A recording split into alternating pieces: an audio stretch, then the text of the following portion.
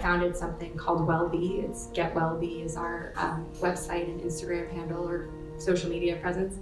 And the journey to get there started about 20 years ago, actually. I was diagnosed, as was my younger brother, with chronic Lyme disease when I was 11, and it sort of changed the trajectory of how my family thought about health and healthcare. I ended up not getting helped in the conventional healthcare system once the antibiotics didn't work, and went through an integrative medicine journey, and many treatments later, the tests showed that it was no longer active. My symptoms were relieved. So it really showed me the power of food as medicine, the power of natural therapies. The major driver of what I'm doing today happened, which was that my mom was committed to a mental hospital and diagnosed with schizoaffective disorder. It launched a nightmare of 5 years where she was in and out of mental health care facilities all over, some of the best in the country. And the psychiatrist that we were working with really couldn't have cared less. It was a lot about just medicating, and saw her turn into a vegetable. When I was 25, she ended up taking her life. She did not want to do it any longer. And at that time I was applying to business school. And I said,